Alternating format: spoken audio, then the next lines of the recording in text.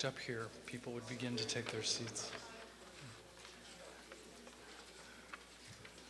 Good afternoon. My name is Jonah Willengans. I am the director of the Stanford Storytelling Project, which is a new arts program at Stanford that offers courses, hosts live events, makes grants, and produces a radio show, a lot like This American Life, that features stories by Stanford students, alumni, faculty, staff, fellows, anybody in any way associated with Stanford. If you came here and had lunch at Stanford 10 years ago, you're eligible. So, I want to thank Steve Weitzman and Marie-Pierre for inviting me to do this introduction and to collaborate with them. Another thing that the Storytelling Project does is collaborate and co-host and co-sponsor events like these.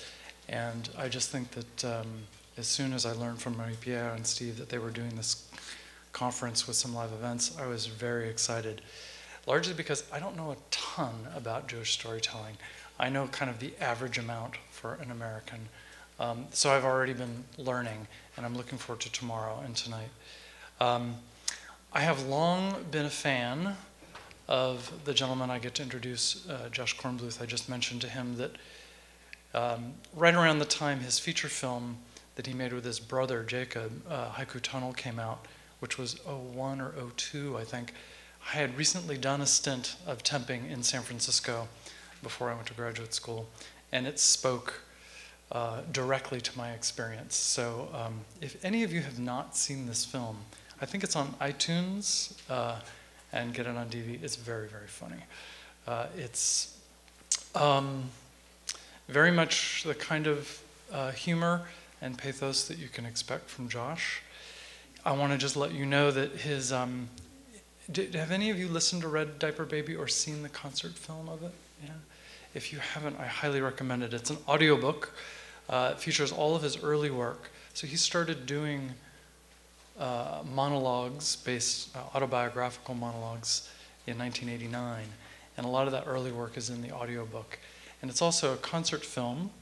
And there's a second concert film called The Mathematics of Change. And both of those are on DVD. I would recommend both. And his latest show, which we're gonna, I think, have either an entirety or an excerpt of Sea of Reeds, is something that is going to open up at the Ashby Theater in July in Berkeley. So if you'd like to see more of his live work, watch for that in July. Josh lives in Berkeley with his wife and his son, and we're very, very happy to have him here. So please join me in welcoming Josh Kornbluth.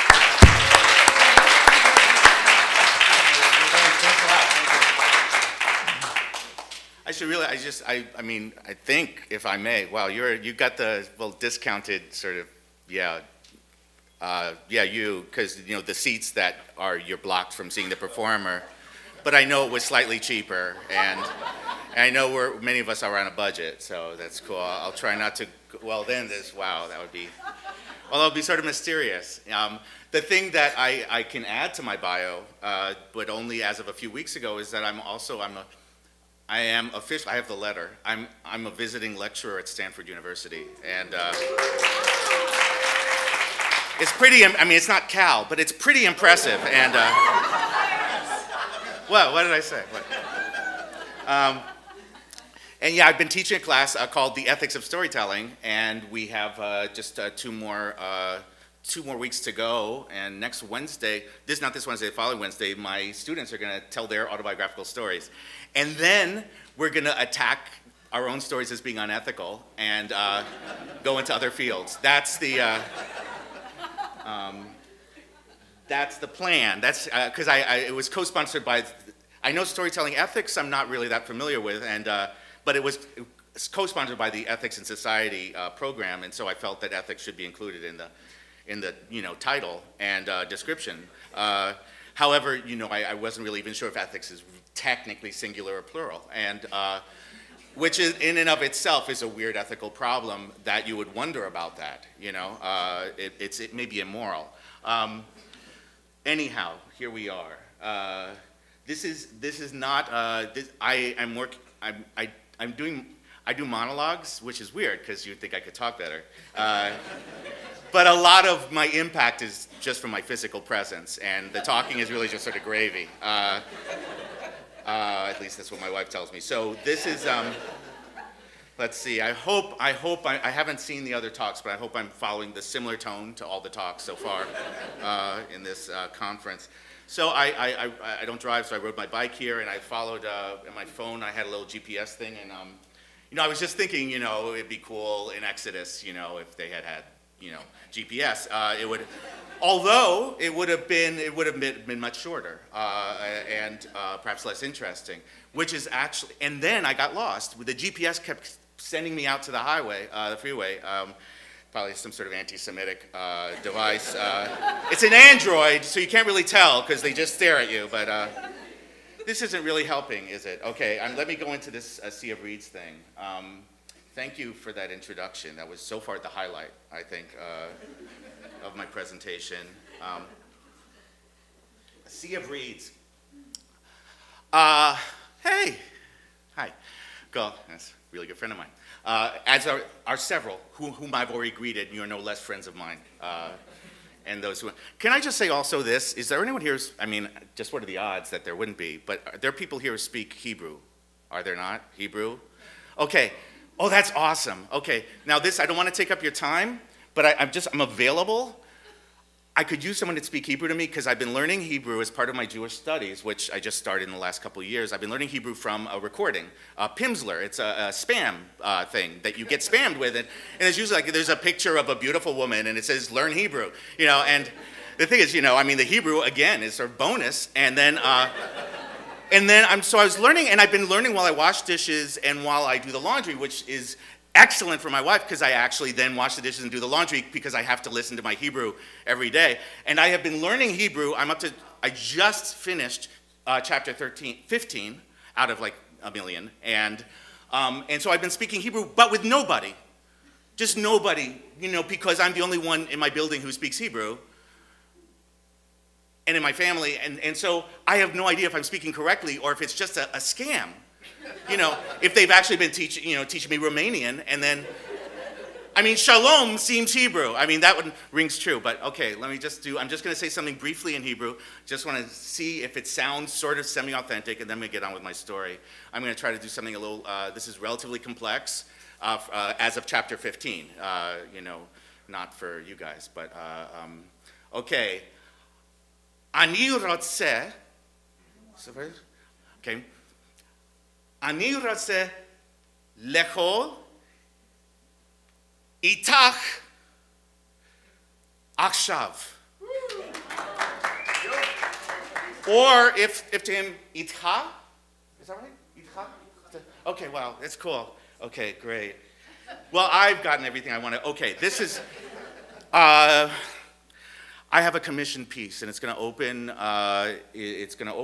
So the future of Jewish storytelling, to me, somewhat self-centered, it really is focusing on July. July is really as far as I'm thinking for Jewish storytelling. Also, in terms of, I realize that there's sort of a new technology thing. I saw an aspect in the description of the conference, and so I want to propose that storytelling. Jewish storytelling, which in the past, of course, has been very much oral, and then it was written, and both. And I think with the new technology, it will be transmitted primarily via the oboe from now on. And I'm sure you have other talks about that. The Sea of Reeds, and I'm going to be honest with you because I feel that's really my only hope, is the Sea of Reeds is a title that I came up with before I had an idea for the piece. This is how it worked. I'm friends with a rabbi. I'm not bragging. Although he's a great rabbi, probably could kick your rabbi's ass. Theologically. And also probably younger than your rabbi. He's very young. He's like 35 or 6 or 12 or something. But he's, anyhow, I'm friends with this rabbi, and I really love this rabbi. He is just the nicest, and he's just a really sweet guy. Plus, he's sort of an atheist. Well, I'm in Berkeley, so that's almost like redundant there, but it's, but he's not an atheist. I mean, he believes in God, but God to him, he defines God as the collective potential of the human imagination. That is his description. I might just take it for myself and squeeze him out, but that's his description.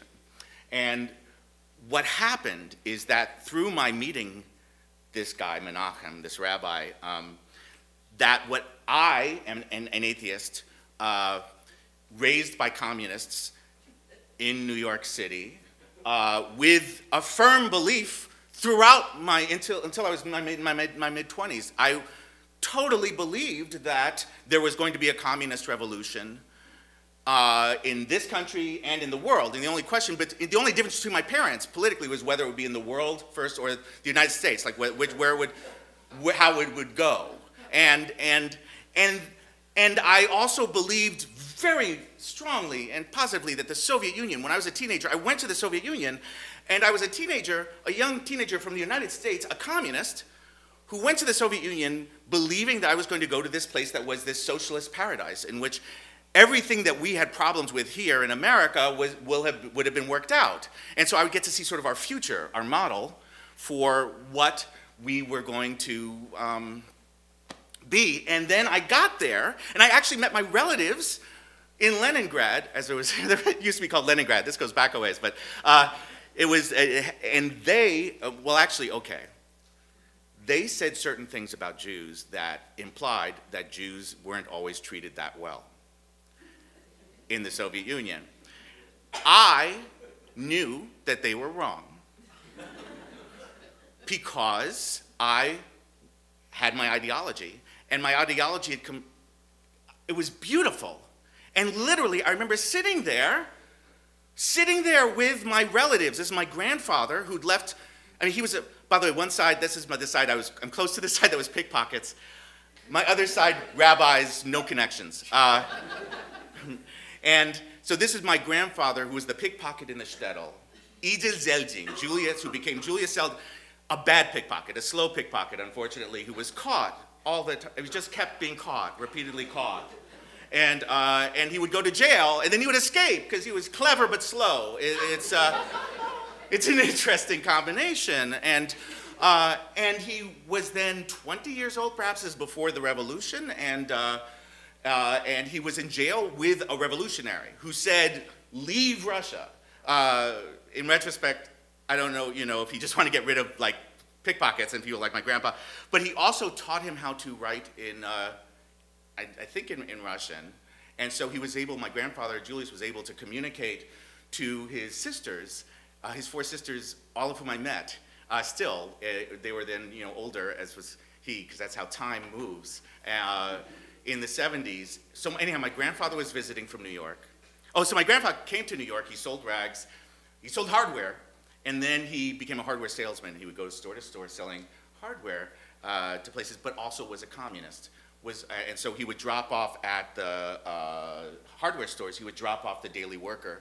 So they became the Daily World. He would drop off at the hardware stores that he would drop off. He would drop off free copies of the Daily Worker, the Communist Party newspaper, during the McCarthy period. And then he was followed by 2 guys in suits for like a month, until my grandma told them, "Stop following my husband or I'll call the police on you." And they did. It's weird, because you think of the McCarthy period as being a lot more onerous, and I'm sure it was, but that is the extent of our persecution.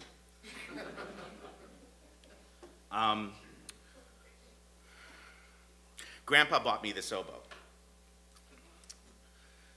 No, he didn't, actually. He bought me another oboe, and this is the oboe that I've replaced it with. He made the money through selling hardware. He kept working till he was 100, and then he lived to 103, and made a good case for when you're young, doing something like pickpocketing that is aerobically sound. It costs $1,000. The oboe was a Loré, unlike this one, it's a Laubin. Laubin's fine, it's fine, but the one my grandpa got me was a Loré, and Loré is the most beautiful. It's the standard. It's the Mozart of, I don't know. It's I know. It's the whatchamacallit with violin. The Stradivarius. It's a Stradivari, except they're still there. You know, they're still going. They still make. I mean, it's okay. Here's what happened. I used to play the violin, and then I was mugged, and I was entering my mother's building, and I was mugged, and here I'm going to reenact it. So I was entering. Got out of the cab with my stuff, musical stuff, because I had a friend I did music with, and I got out of the building, and then there were these teenagers, and they were walking just past, like this, and then they stopped, and then I remember thinking, wait, I should have asked the cab to stay until I went inside the building, but I didn't, and the cab went off, and then they turned, and they came back, and one of them held a knife to my throat, and he said, you know, give us your violin, or I'll cut your throat, and I mean, that's a no-brainer. I mean, that's not even, no one in the neighborhood wanted me to play the violin anymore. It wasn't, I mean, it actually is just occurring to me now that it was a setup. That actually, it was something people all chipped in. And they paid a number of youth actors to come in and to take my violin. Because I've been terrible. When I practiced the violin, my mom would, well, this is also cruel. This doesn't reflect well on her, I have to say. But she would say, I would be practicing the violin as a little boy, and then she'd run into my room, she'd go, squeak, squeak, squeak, squeak, squeak. Okay, like that. She'd say, squeak, squeak, squeak, as I was playing. She'd say, squeak, squeak, squeak. So, maybe it just strikes me as really mean. But it wasn't supportive. And yet no one, my father included, no one wanted me to keep playing the violin after the violin was taken away. No one. It was actually returned, and still, no, they did. They caught the guy. He was just walking down the street with a violin, and they said, oh yeah, but no, that's okay. You just keep going with that violin. We really would like Josh to get onto another instrument. Now, why? Why did I have to play an orchestral instrument? And in my memory, in my mind, is because as a Jewish kid, you had to play an orchestral instrument. And I remember it was an orchestral instrument, because guitar, everyone played guitar. You were born playing guitar. You came out playing guitar, you know, or banjo, or at least my folk singing family. But an orchestral instrument, it was part of the culture. It was part of being cultured, that you would play an orchestral instrument, you go to an Ivy League school, you won a Nobel Prize, there were just certain things that, there were just certain benchmarks, and as long as you met them, you were not a total disappointment. And in my case, there was an added layer, there was an added thing that was, I was supposed to lead the revolution. I was supposed to lead a violent communist revolution in the United States. And my father would say, over and over, not necessarily in my lifetime, but in yours, he would say to me. So, you know, it gave me some time, you know, to lead a revolution. And I was born in '59, so I grew up, I was a teenager. I would have had my bar mitzvah. Had I been bar mitzvah at the usual age of 13, I would have had my bar mitzvah in 1972.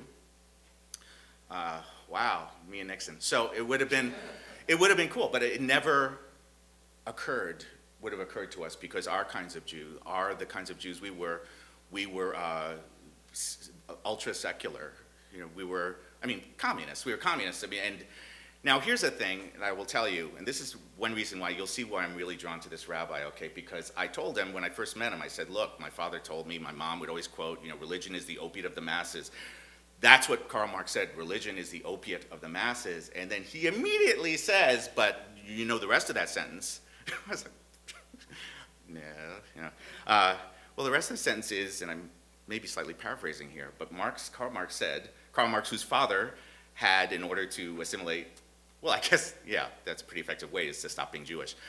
He converted the family.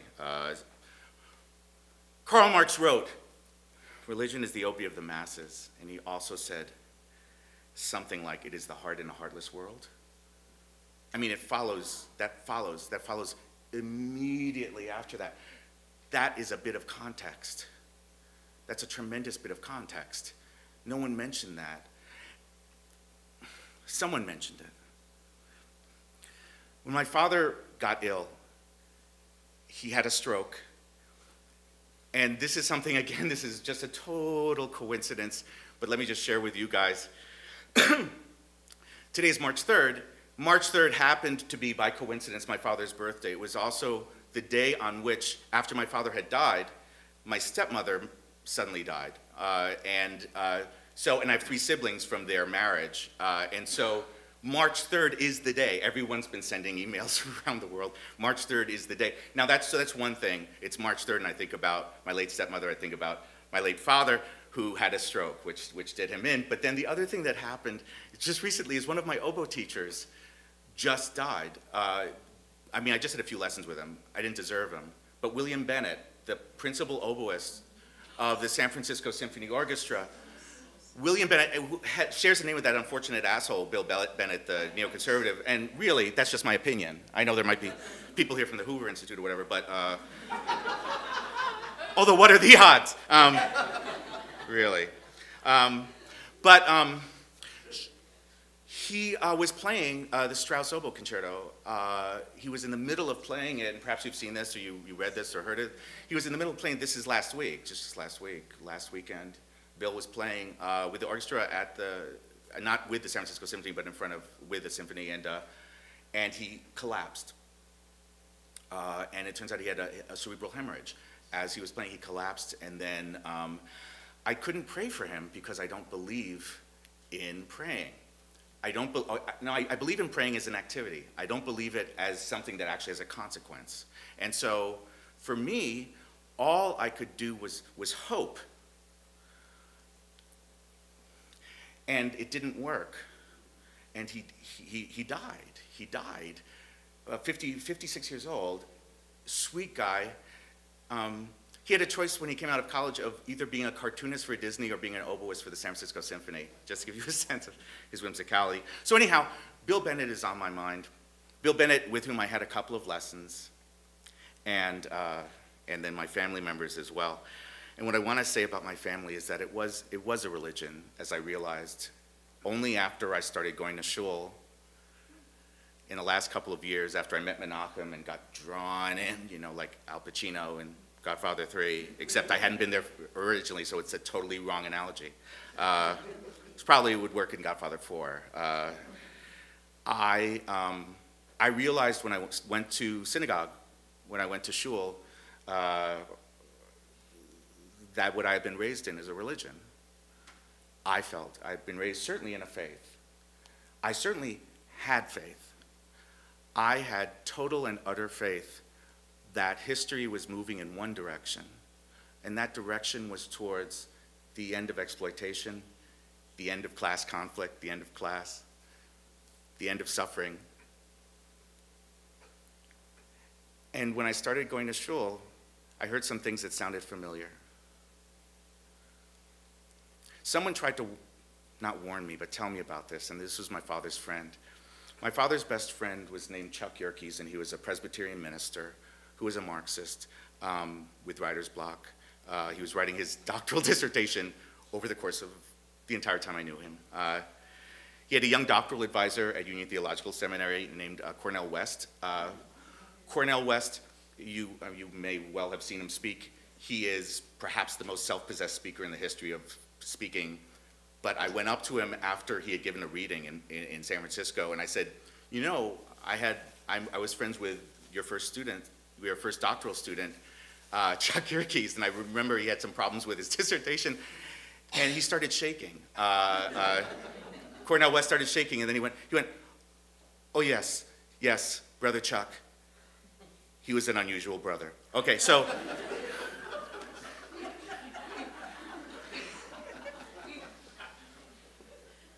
Chuck spoke German and Russian and everything. He'd all learned for the army and then continued learning and was the cultured person, really, the most cultured person around our family. He was also a minister, which I don't know if I mentioned, Presbyterian minister. And when my father was in the hospital in Columbia Presbyterian, there wasn't any, it doesn't sound that Jewish, but when my father was in the hospital after his stroke and was being cared for, Chuck had to speak to me.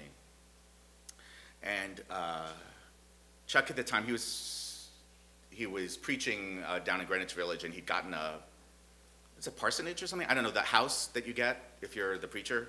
And but what he had done, and he said he wanted to tell me something, 2 things about my father that he had to tell me,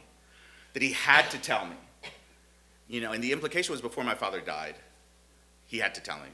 And so I went down to where Chuck was, and he had turned his house into, it was at the time, really into kind of a hospice for young men with AIDS.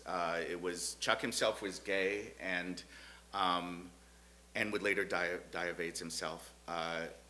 And at the time, he was taking care of all these young men who were so thin, and he would care for them and nurture them and kvetch at them. And then I remember he was sitting in a bathrobe, and he sat in the kitchen, and I felt like I'm surrounded by ghosts. And he said, I have to tell you these two things about your father. So here are the two things.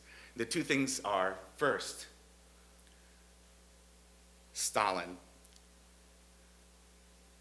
Before I was born in '59, a few years before that were the Khrushchev revelations. A big deal to communists. Not a big deal initially because they didn't exist. They didn't believe them originally. There was a report that came to the American communists that Khrushchev had denounced, that the premier of Russia, of the Soviet Union, had denounced Stalin. And people here did not believe it, from what I can tell. And then there was a point, and this was, I think, when I was very young or before I was born, there was a point at which it became clear that the translation was accurate. That Khrushchev had actually said that thing.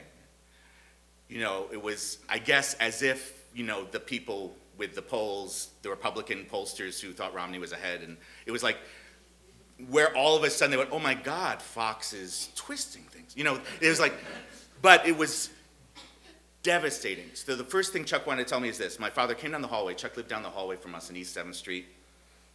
And he said that my father sat next to him on the bed and cried all day, sobbed for a full day when the news of Khrushchev's revelations came down. And then what my father kept saying between sobs was, how could Khrushchev lie like that? That was the first thing he wanted to tell me. And the second thing that he wanted to tell me that was very important to him, and I didn't understand, maybe I don't even still, he wanted me to know that my father's and my mother's communism was from their Jewishness.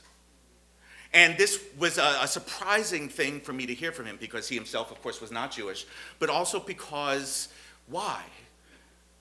I mean, and also he was a communist, and he wasn't, and yet it was very important to him. Very important for him, for me to know this thing, Chuck, who had no children of his own. So I got to know this rabbi, right? You know, this really sweet rabbi, Menachem, and you know, he has this definition of God that I can plug into because I have no experience of God. I mean, I do have an experience of a dramatic gesture like that, actually, but you know what I mean. I have no experience of a being. I simply have not experienced. There may be, but I have no experience of one. I have no belief in miracles that violate the laws of physics. Although physics violates the laws, I understand that, but that's another conference. Okay.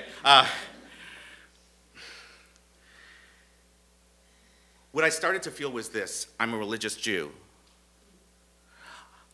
I've been going to shul, not a lot, but I fasted now twice. 2 Yom Kippurs in a row, including coffee, not including Lipitor, because I got a dispensation, but including, because apparently Lipitor was actually mentioned in the Torah as being something that you can, you know, they said, because going way back, there was a lot of cholesterol in the diet. And so I fasted, and I went to a service, and I was very moved and very proud, and I wore a kippah, which I'm pretty sure is the same as a yarmulke, but that was really only came to me when I was in the Jewish store, and there was only one category. I have next to my little brother Sam, who is ailing, gave me the mezuzah thing that you put up. I tell you, when I say this, when I say Jewish things, I instinctively recoil from them in a way. I instinctively pull back from them as if to communicate to you quickly that I am not one of those. And yet I am. I had this experience where I was booked to speak at the JCC in San Francisco to a group of another conference. It was a group, but it was of secular Judaism with David Beale was there, and I'm just going to name drop Jewish stuff. Rachel was there, and also Moses. Moses couldn't get a word in edgewise because of Rachel, but if you know her. But no, that's actually pretty accurate. But also he was circumcised with speech, as I've learned, which is a weird, yeah. So what am I saying? I was booked to give a talk about what it is like, and presumably entertaining and humorous, unlike this one, about what it was like to be a secular Jew, raised by secular Jews, how I'm a secular Jew, I'm an atheist secular Jew. And I went up to talk to him, and I looked at him, sitting there, all these secular Jews, and I went, I just don't know. I think maybe there's a God. But I don't know. And then when I said it, I thought, it just doesn't, no, probably not. No, but maybe. No. So that was like for an hour. I just was stuck there between believing and not believing. But the thing is, I believe. And so now when I hear atheists on the radio, I'm an atheist. I am. But I hear atheists on the radio, I go, yeah, you're religious. You are. You're an atheist. You're that kind of a theist. You're an A. A is the note that the oboe tunes the orchestra to, and one of the things that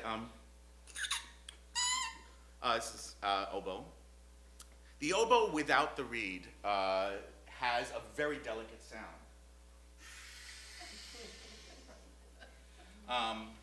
Really doesn't vary very much. It's I mean, there are 5 John Cage pieces I just played for you right now, but when you want to get to like the more rigorous Bach sort of things, not so much. The first thing I learned about the oboe, one of the two things. One, the duck in Peter and the Wolf. I'm going to get to that. It's actually not that easy to play, so like don't get your hopes up. The other thing is that the oboe tunes the orchestra, and this is in a time now, well, of course, there is the technology.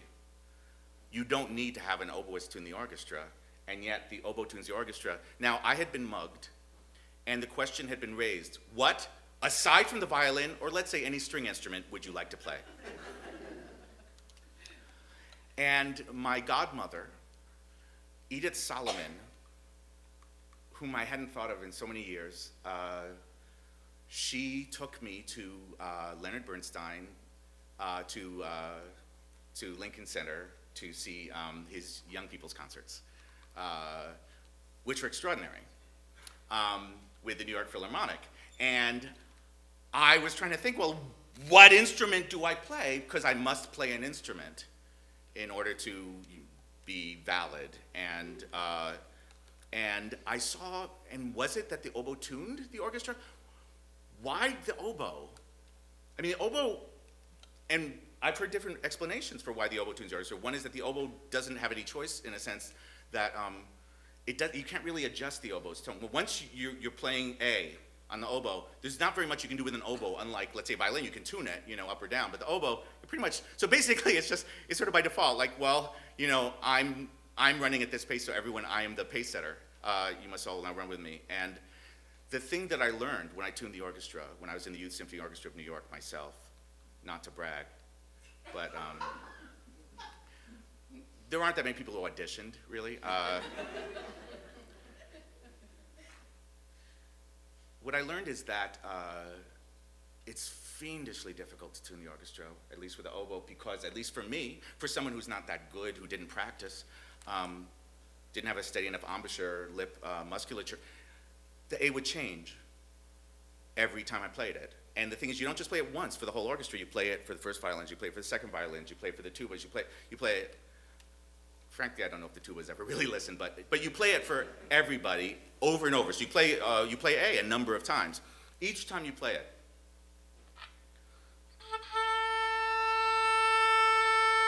you play A, and it's A440. It's A440. It's 440 hertz, and it does.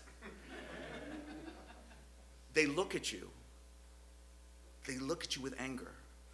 They say, wait, that's not the A you gave them. You gave us, the A you just gave us is a completely different A. It might as well be an F. The thing that you just gave us. We don't believe you. And yet, you have the authority vested in you by the institution of the orchestra. They must follow your A. And yet, if I'm to be honest, if everyone follows each A I give, they will be playing different A's. They'll be playing something very advanced instead of Tchaikovsky. And so I mentioned this to Bill Bennett. I want to say this because I saw Bill Bennett a couple of months ago, and I mentioned this to him, and I said, you know, I wish I had been, for one reason I wish I had been a better oboist, is just to have gotten away from the terror of being wrong, of being the one who was tuning the orchestra, and of being wrong to everybody. And he said, it's true for every oboist, it's true for me. He said, Bill Bennett said to me, he said, every time I tune the orchestra, I can tell out of the corner of my eye, I can tell from the way they're looking at me if they buy my A or they don't buy my A. He says, it's the most stressful part of every rehearsal, is to the orchestra. And yet, the oboe tunes the orchestra. Why? The other thing that the oboe was the duck. The duck in Peter and the Wolf. Peter and the Wolf, I listened to it over and over, and it was really scary. And just, I'm going to cut to the chase because, you know, this isn't really a performance of that, but the wolf is really bad. And at one point, you probably knew that, the wolf eats the duck. Now, the wolf eats the duck. Now, the thing about this is that the wolf eats the duck, and I'm going to ruin it for some of you who are going to, you know, be hearing it for the first time in the future, because you're going to cry. You're going to miss the duck. And then you're going to say, wow. And then you're going to find out something. The duck did not die. The wolf did not chew the duck. The wolf just swallowed the duck. So the duck could be heard from inside the wolf. Piano, pianissimo. And eventually, the implication being that eventually was going to come back out through some means or another, which showed a certain hardiness, almost, if I could say, where's that thing where you don't die? That thing. Not dyingness, I believe is the word. Immortality. That's the thing I miss. Immortality. I miss it because I thought it was there through communism. See, this read might suck. I have three. The thing about reads is that you're always making reads. You're making reads all the time, and you always have a number of reads because you read. This is the read. I'm going to do this in the eventual show that I'm going to do once it's directed and stuff, you know, and you'll look back on this, you'll think, wow, it's really come a long way in a short time. But the reed is, the oboe is made from, oh, so this is what happened. I was reading Exodus, and I thought it was the Red Sea that they crossed. They meaning the Israelites, by the way. I mean, the Egyptians started crossing, but the Israelites got all the way, I mean, it wasn't like any, I mean, it was, the Red Sea is what I knew it, and that made sense to me as well, being a red, that it was sort of a central thing, because I felt biblical. But in the translation that I read, which is by Robert Alter, with whom I have had lunch,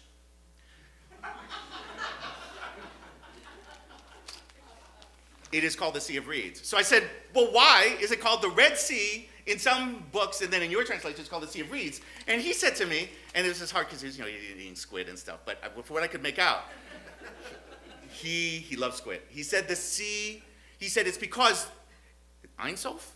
Is that right? What is Sea of Reeds? Ein Sof. Ein Sof.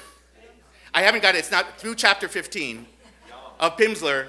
You can invite a young woman to have a little drink with you, but you cannot cross the Sea of Reeds or talk about it yet. Anyhow, he said, well, the reason I call it Sea of Reeds in my translation, Josh, is because the words are the Sea of Reeds. So, you know, I said, well, there's a certain virtue in that explanation. What I don't get is why do people also they called it the Red Sea? And at which point he and other people, they have started to talk in English, a language that I'm good in, And I do not follow it. I do not follow how, but there was something about, well, they thought it was the Red Sea. They thought maybe it was the Red Sea where they cross. And the thing when you follow in the map and they're moving around in the Exodus and they cross the thing, that's the Red Sea. That's what we call the Red Sea. But it's called the Sea. There's something, there's a cover-up or something. Why it was like the Red Sea Corporation needed branding or something. It was, it's the Sea of Reeds. And when I saw that, I thought, I have wanted to do a monologue about playing the oboe for many, many years so that I will be forced to practice the oboe again, which I haven't done. I haven't played it since I was a kid or since I was a young man. But there are two problems with doing a monologue about playing the oboe. One is that when you're playing the oboe, it's incredibly hard to talk. The second thing is I really just didn't know what I would say about it. And then I'm reading Exodus. I didn't mention this. I was training for my bar mitzvah. Oh, this is important. This may be the heart of the story. This is the key. I'm surprised that you guys didn't make me go to that right away. I've been bar mitzvahed. I'm a man. I mean, I understand. This is something, even I'm going to say Pentecostal ministers will say this to me, even though it's usually just Jews. But just to make a point, I'm exaggerating. But if I say I was bar mitzvahed at 52, I wasn't bar mitzvahed at 13, anyone, a talking seal, which there used to be one in Boston, would say to me, you were a bar mitzvah when you turned 13. You do know that. So I know that. I know I was a bar mitzvah. But I just really would like to feel special about this bar mitzvah that I had at 52, which is 4 times the age you're supposed to be, and weight as well. I asked Menachem, I said, will you train me for a bar mitzvah? And he said, yes. And he said, why don't we do it in Israel? And the thing about Israel is that Israel was in my family the enemy. I mean, worse than Trotskyites. Worse for my father than my mom, or than my mom for my father. Israel was, and Zionism was the wrong way that some people had gone, as opposed to the right way, which was the communist way. And so when I called my mom in Chicago 2 years ago and said, I'm going to get bar mitzvah, I was already bad enough. Are you sitting down? It was I'm her only kid, so I can't really be the black sheep. Well, I can, but then there's just one sheep. So essentially you're redefining your flock, essentially. And they said, I'm going to do it in Israel. My mom, that's interesting. That's interesting. And I've had these experiences, and I don't know, maybe I've noticed this, maybe you guys, I don't know if this is just me, but I've had the experience of talking about Israel, speaking of Israel. I have had the experience that some people get very emotional about it and argue. And I am hoping not to engender that. When I send out my emails that say I'm going to go to Israel to get bar mitzvah, I got a number of emails from Jews around Berkeley saying, how could you, without going to the occupied territories, or only to the occupied territories. And then I got a few emails saying, how could you? No, actually, mostly people were pretty supportive, but it would have been a great story if people were against it. The fact is this, I had never had any interest in going to Israel. I'd been to the Promised Land when I was a teenager. I'd been to the Soviet Union. And yet I agreed to go. And I agreed to go with my family and with a group of people who signed up from my e-list and from the Shul's e-list. 18 of us, including the rabbi and his family, his young children, and his wife. Well, he's young too. I mean, they're all children. And me and my wife and my son, who was about to turn 13. We went to Israel for me to be bar mitzvahed the summer before this previous summer. And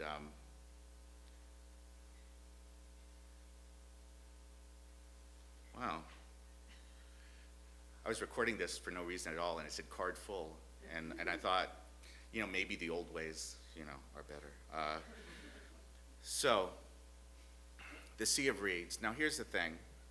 When you play the oboe, let me know if my time's up, by the way. Is my time up? I haven't totally gone through this very carefully plotted art. Okay. So, Arundo Donax is the reed. It's the cane. It's the species of cane from which all woodwind reeds are made. Charlie Parker blew on Arundo Donax, as did Benny Goodman, as do all oboists and all bassoonists. It grows in places like the Sea of Reeds.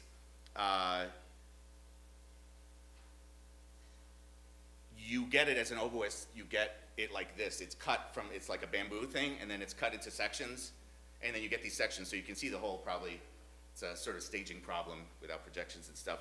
And then just to give you a quick idea, this is just to give you an idea of what oboists do. You split it with a splitter, which, you know, makes sense. I'm not supposed to move too far from it. Where's my splitter? Oh, here it is. It's a splitter. It's a splitter. And you split it. I'm actually going to do it. No one should be hurt. Well, you probably won't. Well, you. Oh. I can't. Okay. I'm going to split it. Ready? Okay. Here we. Okay. Here we go. Split. Oh, split. Actually, cool. Well, actually, okay. So it splits. It's supposed to split into 3, but it actually splits into 1 and 2. But this is cool. This is what you want. You want to get this thing, which is the split. So now you have this. And then you put in something which I couldn't bring with me because I rode my bike and then took Caltrain, but it's a gouger. You put in a pre-gouger and a gouger so that this part is hollowed out. This part is hollowed out. Then you fold it over a shaper. You fold it over a shaper, and it turns into something that looks like this. You fold it so that now that's the middle. Then you sew this part, you tie it onto a piece of cork on a tube, and you tie it, and then you cut the tip. So now the tip, you see, the tip, the part I blow, the part that makes the sound, was the middle. And here's the thing that I want to tell you. I have an oboe teacher, not Bill, who I just saw for a couple times, but I have this oboe teacher named Peter Lemberg, who's really wonderful. And he said this thing to me, because once you tie it on and you cut the tip, it becomes what is called a blank. You scrape it a little bit and it's called a blank. And then my oboe teacher said to me, you must leave it. You must leave it for a day. You'll be tempted now, because you're very close to finishing the reed. You must not finish it now. I said, why? He said, because think about it. It was growing. It was cut down. Then it was dried out. It was transported. You've gouged it. You've shaped it. You've cut into it. You've changed it. You've changed it. And it needs some time to try to become what it was. He was just telling me an oboe fact. But the blank needs some time to become what it was. To try. But it won't. It can't. It's too late. So what can it be?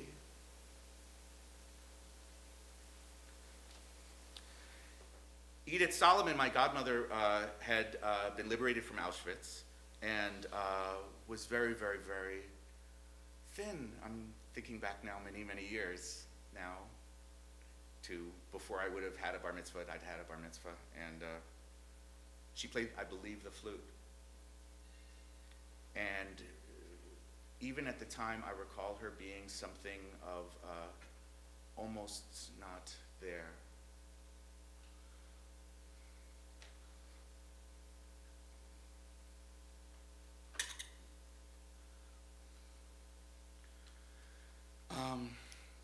And we saw Leonard Bernstein conduct New York Philharmonic with its fabulous oboist. I'm sure all of you can name the first oboist at the time at the New York Philharmonic, Harold Gomberg. Some of you might have said his brother, Ralph Gomberg, but that was Boston.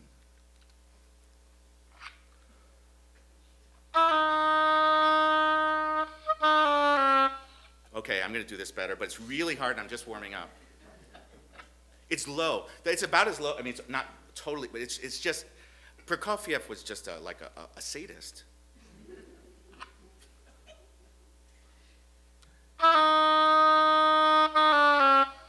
Okay, this reed. No, and the thing about reeds, okay, so you make your reeds, and you are always making reeds. Professional oboists are always making reeds, and they only last, they have a lifetime maximum of about 8 hours of playing. That's because what happens is that if nothing else gets to them, the enzymes in your saliva break down the wood, and then they stop playing, they stop working. They get softer and softer and softer. But also, most reeds don't work. So Bill Bennett, like any great oboist I knew, or any professional oboist, had his reed desk with all of his reed stuff and was always making reeds. He'd be practicing oboe a bunch of the day, and then he'd be making reeds a bunch more of the day, making many, many reeds, and only 1 or 2 out of, like, let's say 10 or 20 would be suitable for playing. And he was good, right? Good at it. So the idea is that you have to make just a lot of reeds. You have to be making reeds, and it's really hard to make reeds, and I'm just an amateur. These are the reeds I'm working on now. These are just some of the reeds, and these all suck. One of them, but mostly no. The reed is fragile, and yet the reed is the voice. The reed produces the sound. The reed is the voice. It's the voice box of the oboe. It really is the reed. The oboe is there to kind of get the reed out into the world. Is it Jewish? Fragile, delicate, beset, finicky, neurotic? The last 3 were me. But the one advantage is, of course, I mean, you don't really have a violinist say, you know, this bow. But with oboists, you can do the reed, you know, because it really is, if you can't, okay.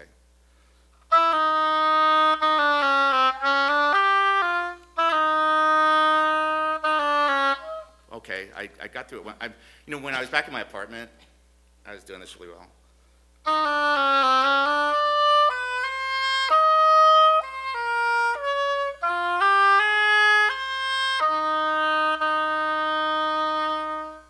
So that's a duck, you know, and then he's gonna get eaten, and then he's gonna come out again, probably needing a new reed. I had to study for my Bar Mitzvah, and my parsha was, if that's the word I want. See, okay, it's not just that I'm trying to be what I was. I know I can't be what I was. What I was a young boy who believed completely in the ideology in which I was raised, in the faith in which I was raised. I believed in it totally, and we had great music, and we were right, and everyone else was wrong, and there were only a tiny group of us, which was proof that we were right, because, you know, would more than a few people know the truth? No. So that was me. That's who I was. And now what I am now, what I believe now, I was thinking of this on Caltrain, as I'm sure everyone else was on Caltrain. It evokes spiritualism. I was thinking I don't feel like I have faith. This is what I have. I don't have faith. What I have access to, I don't have access to faith because I don't believe in faith. I admire faith. I would love to have faith. But what I aspire to is habit. And what I realized was, when I was a kid, I would go to these oboe lessons, right? I had great teachers. Merrill Greenberg, Henry Schumann, just to name 2. Those are my 2 teachers. And Merrill Greenberg's still playing English horn in Israel, and Henry Schumann gone. And I didn't practice. And I didn't practice, and I didn't practice, and I didn't practice. And I would hope, and in a way, secularly pray, that I would become a week better at the oboe by the time of my next lesson, even though I hadn't practiced. This didn't happen. And eventually my oboe teacher, Henry Schumann, fired me. He said, that's enough. He didn't even have to say why. And then I started going to shul, and I decided I was gonna go every week, you know, and then, you know, it happened. But then I thought, well, at least I'll practice oboe every day. So it's a little bit weird how it's working out, but here's the thing. When I practice every day, I feel it. I feel it change. I feel myself change. I feel my oboe playing change. I mean, you should have heard me before. And what I've been practicing is a very Jewish sounding to me book that I picked up called Difficult Passages. It's a book called Difficult Passages. That's the kind of thing that, to me, a Jewish person would choose. You know, it also to me was instantly evocative of the Sea of Reeds. A miraculous, it was a miracle, a miracle. They crossed, it said, I read it in the translation. They crossed the Sea of Reeds. They were amid the sea, but on dry land. They were in the sea, but they were on dry land. I know I've seen the movie, I've seen the documentary with Charlton Heston, but imagining back, they were in the sea on dry land, and they can't. It's not possible. It's not possible. And should it be possible that so many Jews love to play Bach? Cantata number 82, Ich habe genug. This also spoke to me because genug was something that my father would say a lot. Usually, you know, about things he would wish to have enough of. Genug meaning enough. Or he would say, and I believe I've ventured into Yiddish, genug shein, he would say, meaning really enough. Genug shein. A lot of times I remember this would have to do with ordering the elevator. We lived on the 6th floor, and the elevator would be broken just fairly all the time, and genug, like enough of this life in which you press the button and the elevator does not come. Genug. But Ich habe genug is, Bach turns out was not a Jew, but a Lutheran, which is sort of like the Jew, I was going to say the Jews of Protestantism, but that was just, I was just going to try to say that. And it's from the Purification of the Blessed Virgin Mary, which again doesn't sound super Jewish. And the lyrics, which are in German, are translated to English, are a sample. I have now enough. I have now my Savior, the hope of the faithful, within my desiring embrace now enfolded. I have now enough. On him I have gazed. My faith now hath Jesus impressed on my heart. I would now, today yet, with gladness, make hence my departure. Kind of down. And yet, I totally dig it. And one reason I dig it, and I don't really have time to go into this because there really isn't time for the stuff I have to go into, that doesn't involve, you know, some sort of rigorous Freudian therapy, is this. What is it that I don't have time to get into?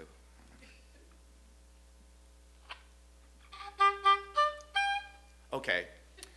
So Ich habe genug, this is the oboe introduces in the piece. I'm going to have other people, I didn't mention this. My piece is not going to be a monologue that opens in July. It's going to be my first non-monologue. I didn't realize you could have a theater piece that had more than one person, but apparently it's been experimented with, and there are some promising results. And so I'm going to have musicians and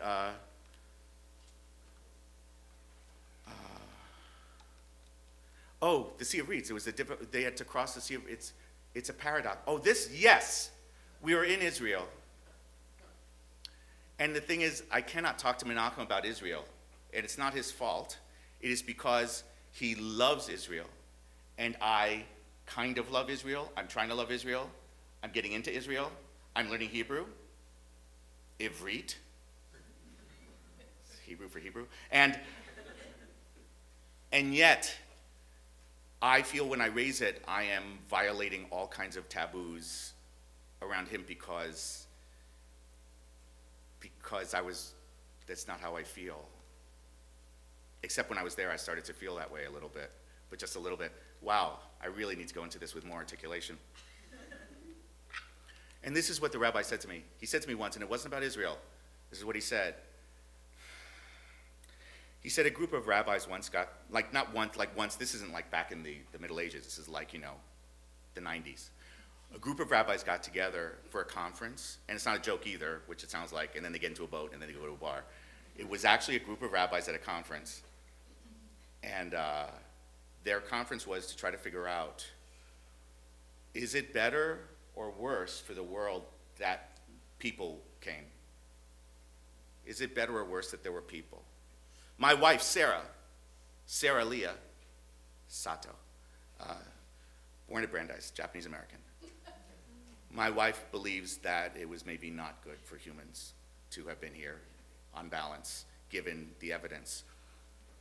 The rabbis came to that conclusion. This is what they concluded. The rabbis met, according to Menachem, and they came to this conclusion: perhaps it would have been better for the world if there had been no people. However, there are people. We are here, and so how shall we make the best of it?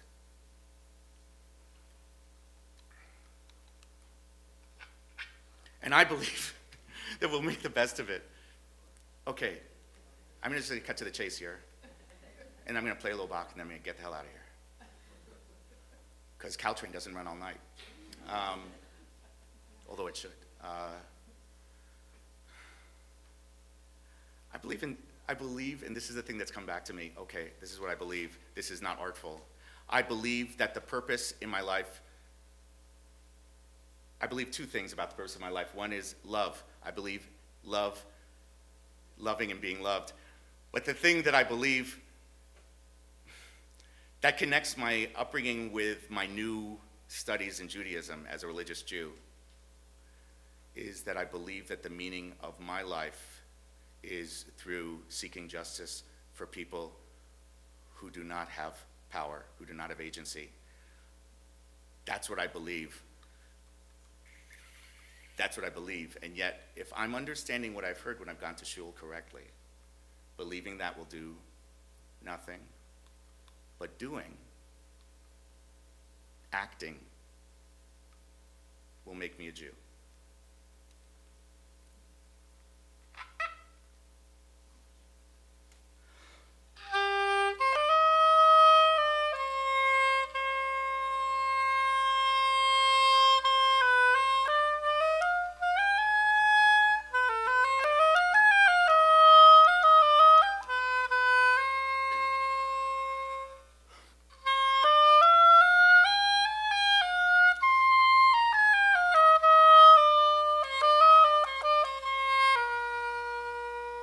I'm going to keep going, but I just want to mention, just a little further, he was an excellent composer, Bach.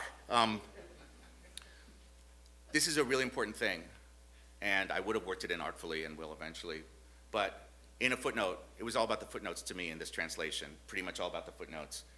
And in a footnote, I learned that the word, the Hebrew word, at least in biblical Hebrew, for wind and breath and spirit are the same word.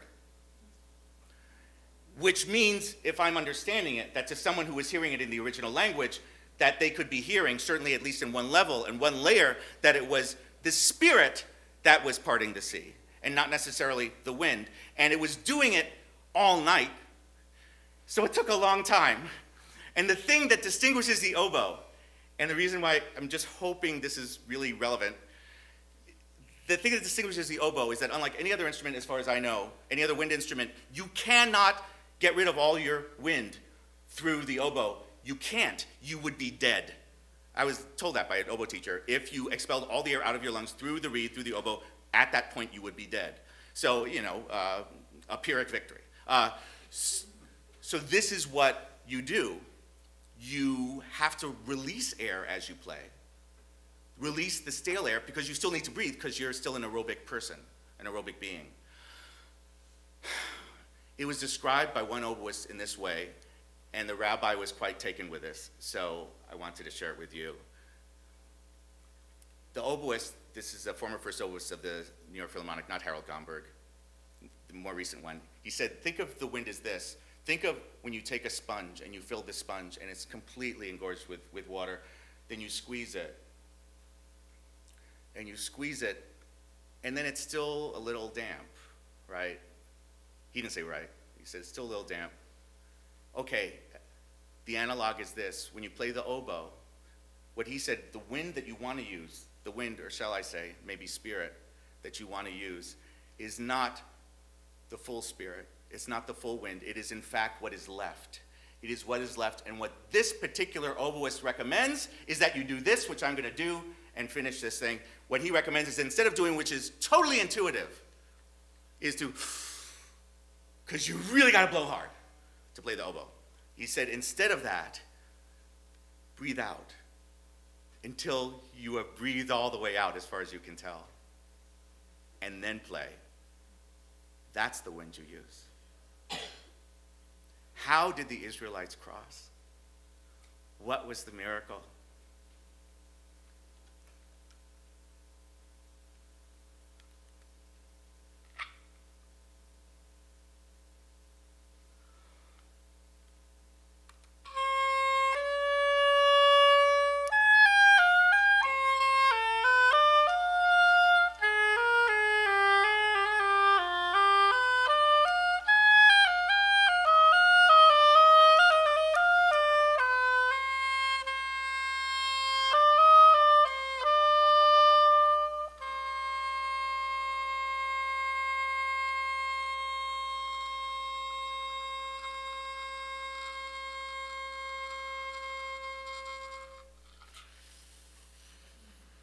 Thank you.